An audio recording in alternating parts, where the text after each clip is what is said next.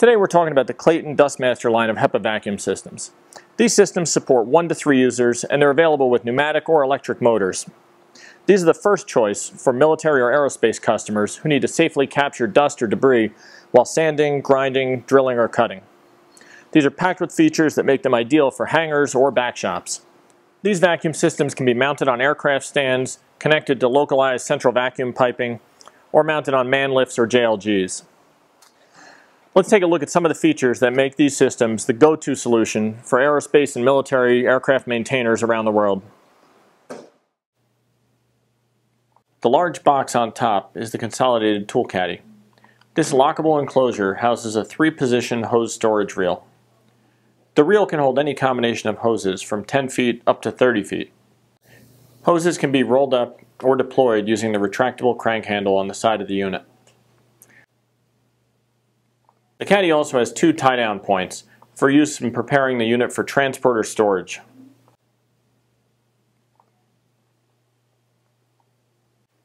Inside the top cover is a tool storage area with 2-color tool control foam.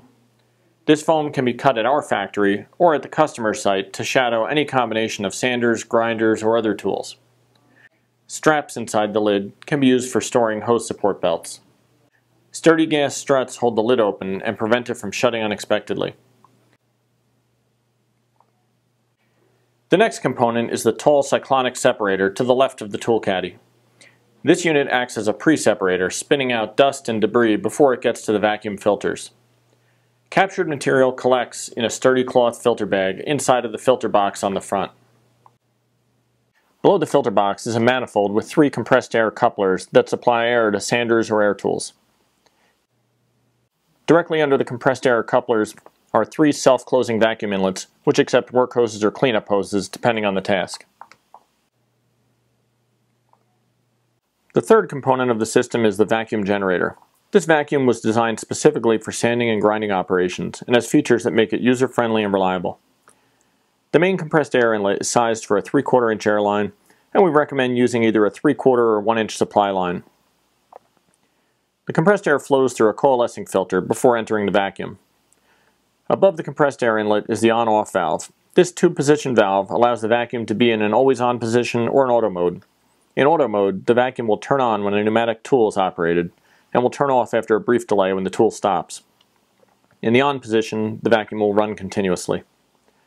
Below the valve is an adjustment dial which allows you to increase or decrease the delay time before the vacuum turns off after using a pneumatic tool. Also on this panel is a grounding jack, which accepts a standard aircraft grounding plug. This allows you to connect a ground wire to provide a path for discharge of static electricity. Each vacuum ships with a 12-month filter timer card to remind users when to replace the HEPA filter.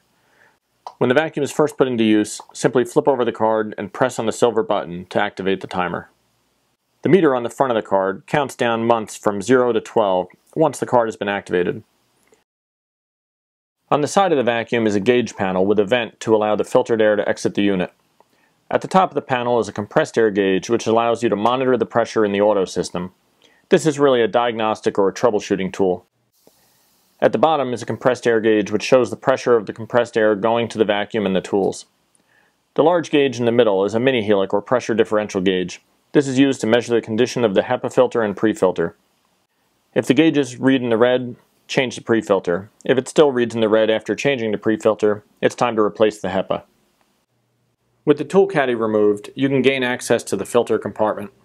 One of the interesting features of this vacuum is that the filters can be changed while the vacuum is running, preventing dust or debris from escaping. With the vacuum running and the filter compartment open, there is a strong downdraft of air into the vacuum. This traps any airborne particles. The debris in the airstream is first trapped by the 2 filter bags, and any dust that passes through the bags or escapes during filter changes gets captured by the pre-filter. Any dust that is dislodged from the pre-filter during a filter change gets pulled into the HEPA filter, which lies behind it. Now let's set the system up for use. Start by connecting the ground wire to the vacuum. Push the plug in until you feel it snap into place. The other end of the wire is the alligator clamp. This should be connected to a bonding point or a grounding lug to provide a path for static dissipation. Now connect the 3/4 inch compressed air line to the vacuum by pushing the coupler onto the plug. With the control in the auto off position, The vacuum will turn on when a pneumatic tool is activated and will turn off after a brief delay when the tool is stopped. To change the shutoff delay, adjust the dial below the control valve. If the delay needs to be increased, turn the dial clockwise. If the delay needs to be decreased, turn it counterclockwise till you get the results you desire. To bypass the delay feature, you can also turn the control to the on position and start the vacuum. Next, we're going to connect our vacuum hose. In this case, we'll be using an air vacuum work hose which has the compressed air line running alongside the vacuum hose inside a protective braided sleeve. Remove the rubber dust cap from the metal sleeve and insert the sleeve into one of the vacuum inlets. Then connect your compressed air line to one of the couplers above the inlets. Next, connect your sander or shrouded tool to the other end of the air vac work hose. The sanders and tools have a threaded swivel connection. Simply thread the hose into the tool to complete the connection. Note that the thread on this hose is a reverse thread, so turn counterclockwise to tighten. Now connect the compressed air to the sander and the system is ready for use. Now we'll review changing the cyclone collection bag. To prevent dust exposure, keep the vacuum running during this procedure. Start by unlatching the cyclone compartment door, then open one or two of the vacuum inlets. This will break the suction and allow you to open the cyclone door. Open the door completely and allow the vacuum inlets to close. With the door open, you should be able to determine whether the bag is full. Wrap a disposal bag around your arms like a large mitten. Reach into the cyclone compartment and grasp the collection bag by the cardboard collar at the top. Keeping the disposal bag between you and the contaminated collection bag, draw the filter bag down off the fill tube and gather it into the disposal bag. As you secure the collection bag inside the disposal bag, be sure to keep the mouth of the disposal bag close to the cyclone compartment. This will help to ensure that any airborne dust that escapes will be captured by the airflow into the cyclone. Insert a new collection bag into the cyclone compartment. Draw the inlet collar upwards onto the fill tube and raise it until it meets the top of the compartment. Arrange the bag to be sure that all pleats are opened and that the bag is touching the bottom of the compartment. Close the compartment door and secure the latch. Now let's review the vacuum filter bag change. This should be performed after every 8 to 10 cyclone bag changes. Perform this operation with the compressed air connected to the vacuum. Start by unlatching the filter compartment and raising the lid 1 to 2 inches. Now turn the vacuum system to the on position. This will allow you to safely open the cover the rest of the way. With the vacuum running, there will be a strong downdraft of air into the filter compartment which will capture any dust particles that escape during the filter change. Wrap a disposal bag around your arms like a large mitten. Reach into the filter compartment and grasp the filter bag by the cardboard collar at the top. Keeping the disposal bag between you and the contaminated filter, draw the bag off the inlet and gather it into the disposal bag. As you secure the filter bag inside the disposal bag, be sure to keep the mouth of the bag over the filter compartment. Any airborne dust that escapes will be drawn into the airstream and will be captured in the pre-filter. If there's any residual dust inside the compartment, wipe surfaces clean with a damp cloth and dispose of it as hazardous material. Take a new filter bag and insert the vacuum inlet into the cardboard collar on the bag. Slide the bag forward on the inlet until the collar is tight against the front wall of the vacuum. Now we'll review replacing the pre-filter. This should be done when the mini helix gauge on the side of the vacuum reads in the red, or if the filter is visibly damaged or dirty. Begin by loosening the thumb screws on the pre-filter frame. Grasp the protective metal screen and slide it up and out of the frame. Wrap a disposal bag around your arms like a large mitten. Reach into the filter compartment and grasp the pre-filter.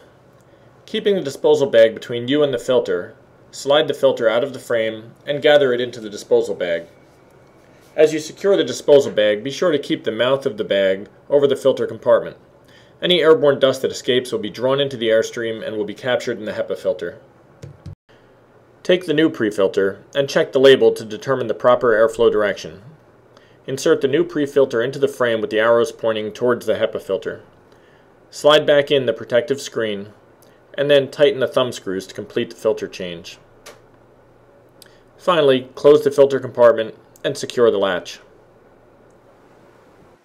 This system and other configurations of the DustMaster vacuums are currently being used by all branches of the U.S. military, many foreign militaries, commercial airlines, and commercial aircraft manufacturers around the world. To learn more about the DustMaster line of vacuums, please visit us online at www.dustlessmadesimple.com or call us at 732-363-2100.